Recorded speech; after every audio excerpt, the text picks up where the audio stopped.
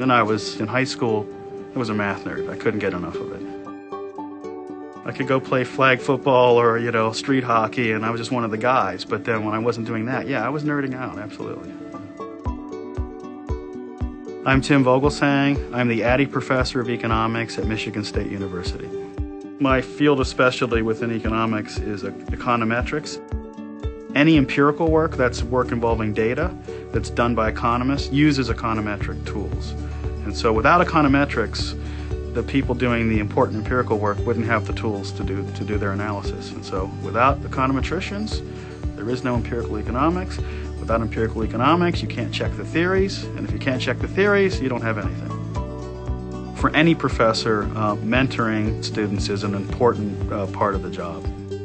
When you really communicate and effectively teach a complicated subject to somebody and they get something out of it, that's great. It's like instant yes. I teach 2 undergraduate econometrics courses. One of them's required for the major, Econ 420. It's dreaded by the majority of the students. It's very technical, it's hard, it's very mathematical. I had a student who took the required econometrics course back this past fall. He had tried to take it over the summer and didn't succeed in his attempt, and he's a senior. He has to finish this course. He came into the course nervous because this is a big deal, and so he did well in the course, and he ended up more than passing and did a great job. And he left me this note. Professor Vogelsang, I'd like to thank you for everything this semester. I dreaded Econ 420 after taking it in the summer, but you instilled confidence in me like no other professor has at MSU.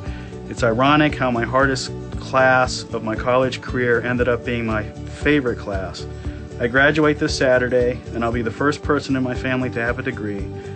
That means a lot to me, and I owe MSU a big thank you, but I'd also like to personally thank you. Good luck with everything, and may your estimated success have the smallest variance possible. Dex team. When I get a note like that, I know I've done my job as a teacher. It's the students who have these high-quality experiences. They're the ones who eventually give back and say thank you. And so that's another reason why I think, teaching's really important.